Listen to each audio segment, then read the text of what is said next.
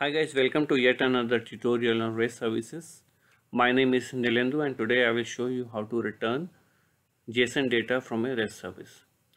So friends, you might remember that we had a video or tutorial where we just returned XML from REST service, and here is that file.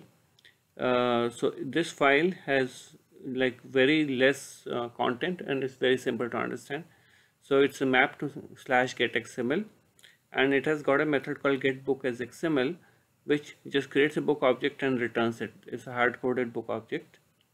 And the main thing which we need to notice is it has got a produces annotation and data type is application underscore XML, which means that this method or this service returns or produces XML data. So our JSON example, or how to return JSON, that example will be quite similar to this. So what I'm going to do is, just to save time, I'm going to copy this file and create a JSON version. So I'll copy this and I'll paste it.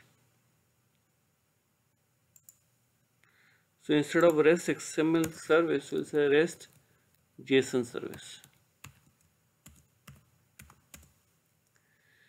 And I'll say OK. Then I come here and I'll map the path to get JSON instead of get XML, and producers will be application underscore JSON. Okay, and there is a method called getBook as XML. So although the name doesn't matter, but just to be consistent, I'll say getBook as JSON.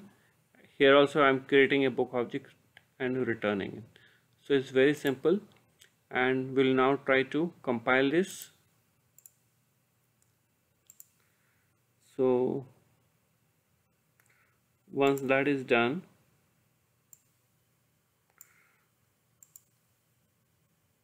it's done. Now I'll try to start the server.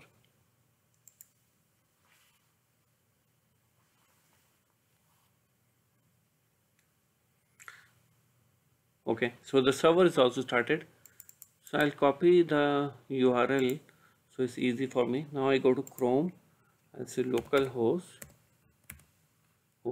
and our service is get JSON. So I'll paste it here, and as I can see, the JSON representation of the book has been returned.